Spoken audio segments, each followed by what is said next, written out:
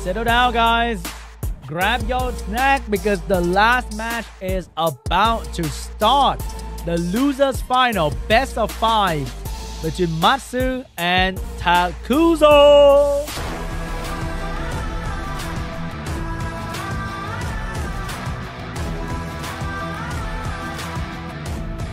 And the pre-ban will be none other than Oliver Moore, to the strongest, most popular last pick in Summoners of Sky Arena RTA right now in every single rank possible. First pick for TAKUZO. He'll be revenging his guildie in this game. I feel like they're all from the same guild.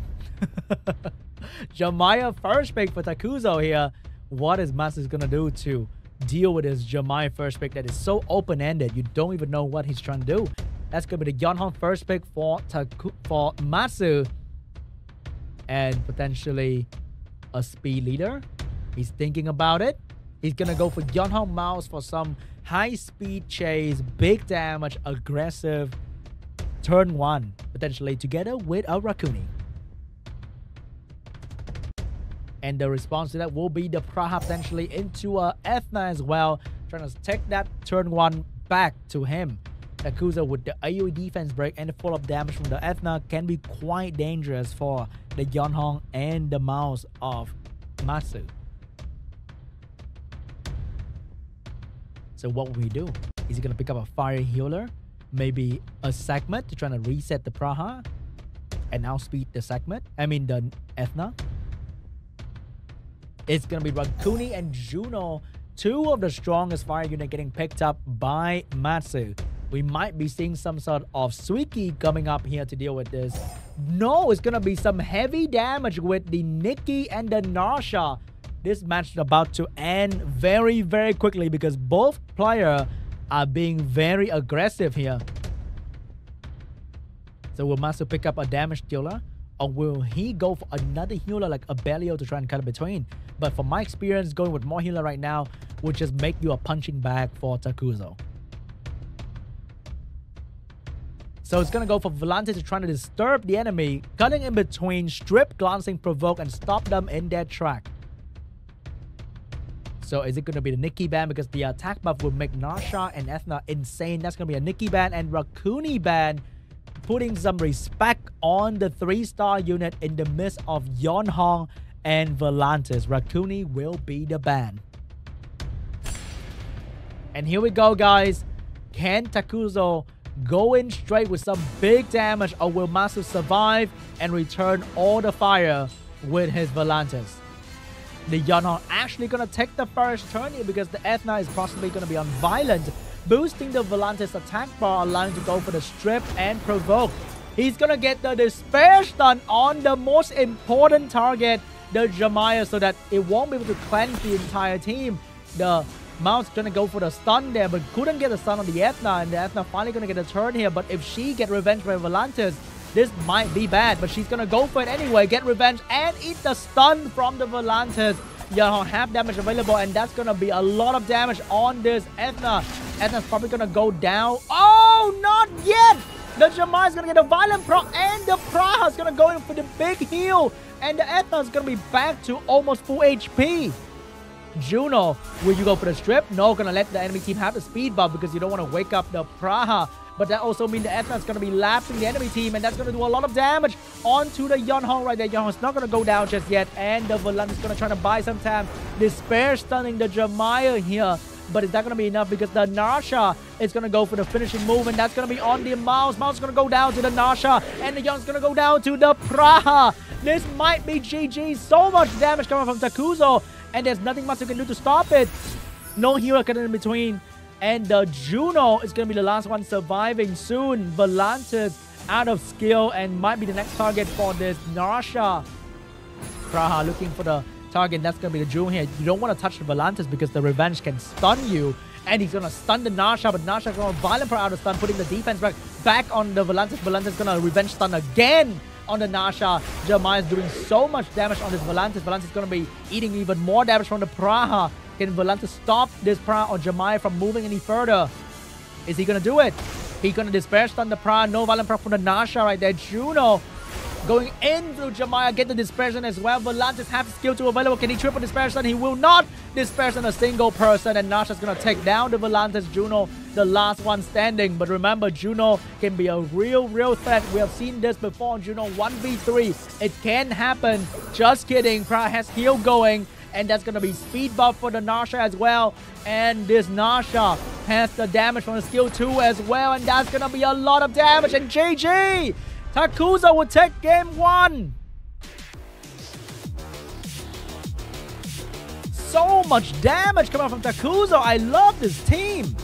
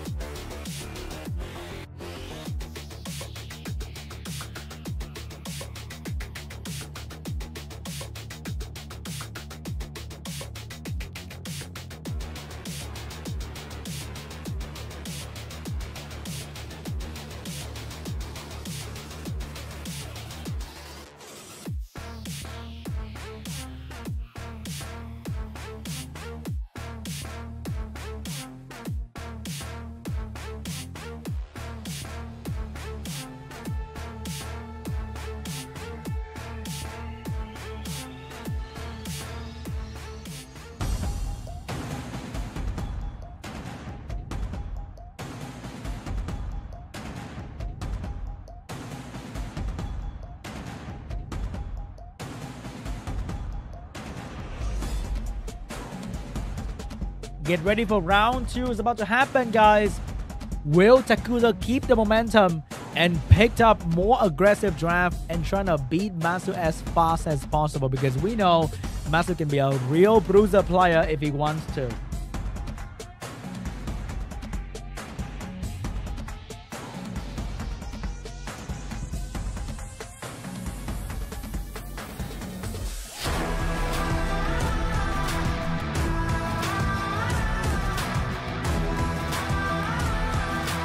Yes, round 2, we'll be seeing some sort of Yeonhong Nikki pre-ban, because here comes the Narshan Lima pre-ban, taking away TAKUZO, biggest damage dealer in the previous game. Narsha, first pick for MATSU.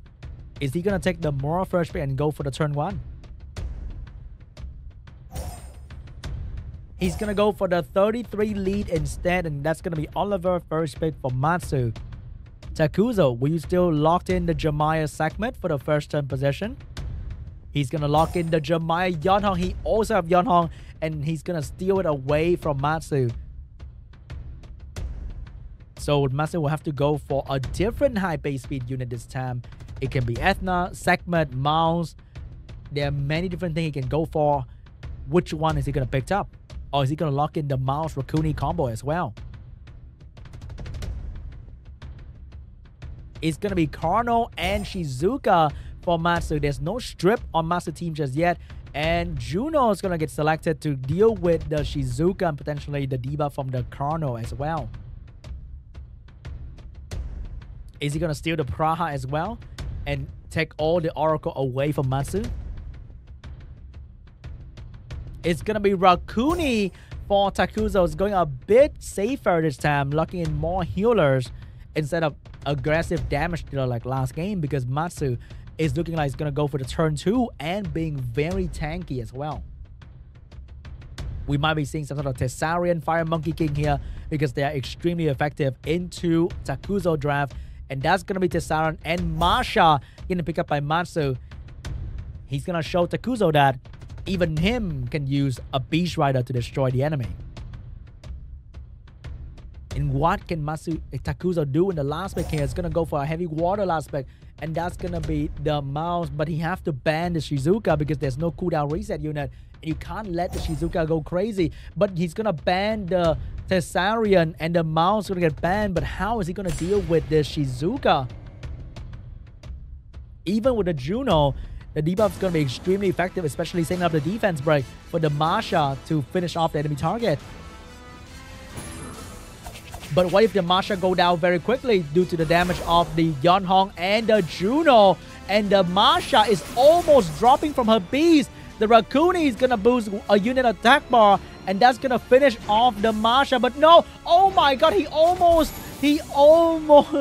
missed the kill on the Masha, but the Violent Burst is gonna be enough to take down the Masha Beast here. Without the Beast, there's gonna be no defense break, and that's gonna lose a lot of damage from the side of MATSU. TAKUZO might be taking the lead here.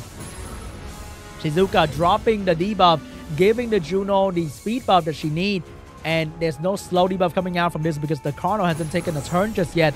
Carno's gonna drop his own slow debuff and a lot of damage on the enemy team as well. But the Juno is gonna use all that debuff to heal back to full HP.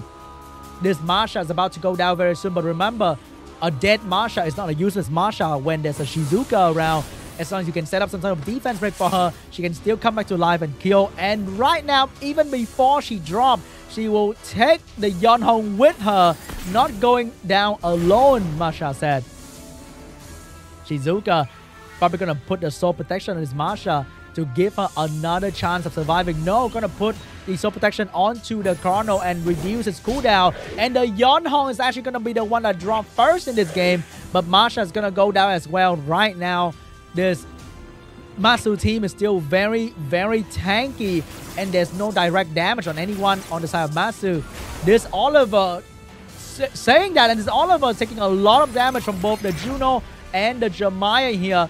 And this Carno doesn't have skill to stop the enemy from moving just yet, but he can still provoke and bind this Oliver some time. But seeing this Juno doing some massive damage every single turn, I'm not sure how long this Oliver can stay on the field.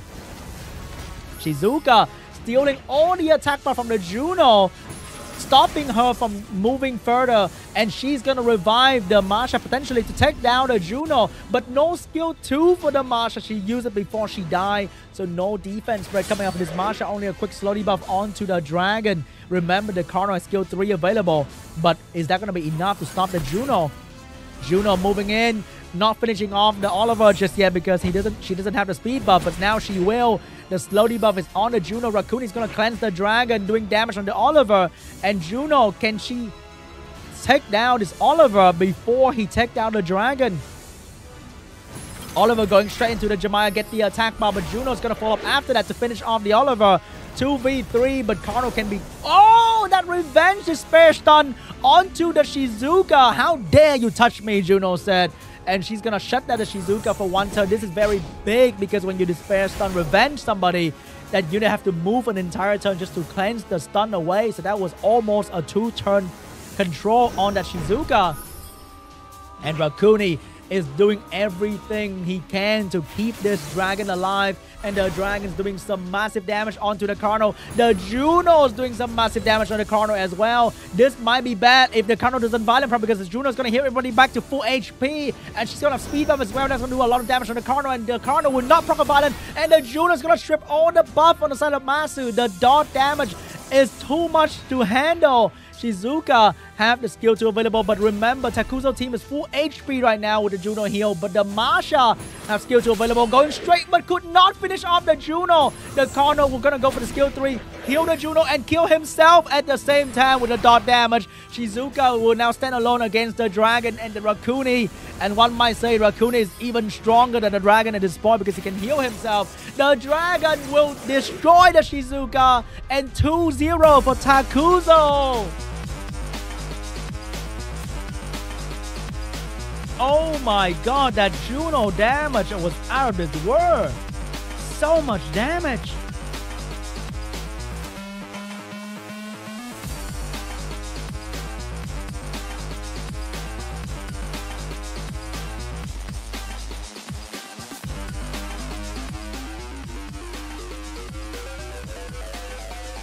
TAKUZO is on his momentum, riding this wave, finishing this game 3-0 potentially.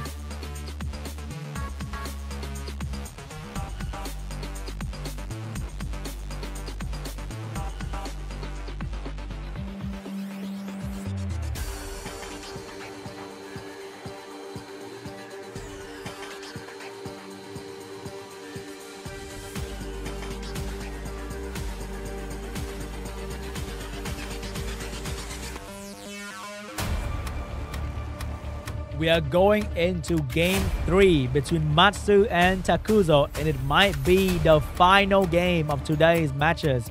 Can MATSU come back from the lowest position here? 2-0 in the best of 5. This is gonna be very, very hard for him. But hey, if one thing I know about Summoners War, that is anything is possible.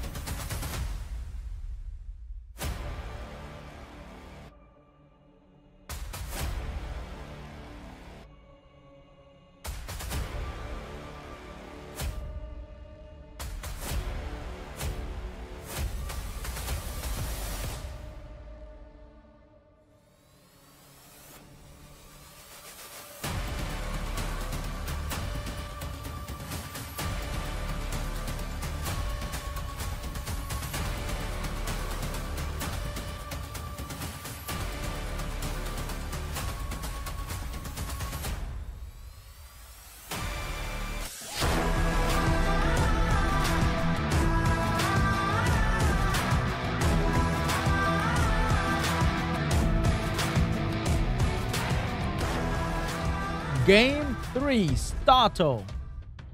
The pre-ban will be on Nikki and the Water Ryu. First pick for TAKUZO, no Nikki this time, which means much less damage, but he can use the Narsha and maybe with a different attack buffer. It's gonna be Oliver first pick for TAKUZO.